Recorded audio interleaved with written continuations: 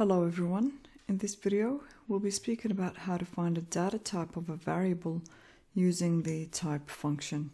So let's start off by declaring an integer and give it a value of 3. Then let's declare a float and give it a value of 3.3. We'll then declare a string.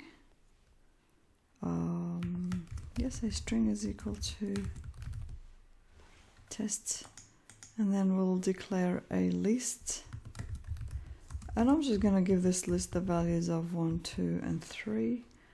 Let's declare a tuple, and I'll give the values also 1, 2, 3 just for a better visual. I'm putting a space there, and then we'll declare a set, and we'll give it a values of also 1, 2 and 3. So the differences between the list and the tuple and the set is the brackets. So this one is a square bracket, those are sort of round brackets or parentheses, and those are the curly brackets. So, well, that wasn't the purpose of the video, but I thought I'll mention it. But now let's get to the purpose of it, which is to display the data type of each variable using the type function. So we'll call print first, and then we'll call the type function, and then whatever variable you'd like to find out its type, put it in between the function or pass it in as an argument to the function type. The function is called type. We'll do the same for the float, and actually I'm going to copy that multiple times.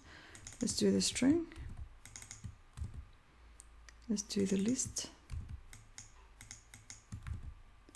tuple,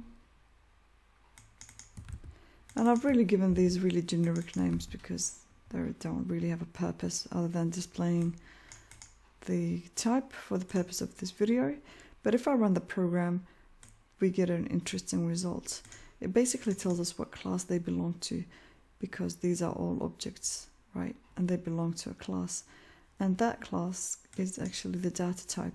So the first one was an integer, the second one is a float, the third one comes from class string, str, the fourth one comes from the class list, and the fifth one is tuple, and the last one is a set.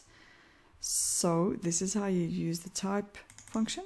I hope that helps you, and I'll see you in future ones.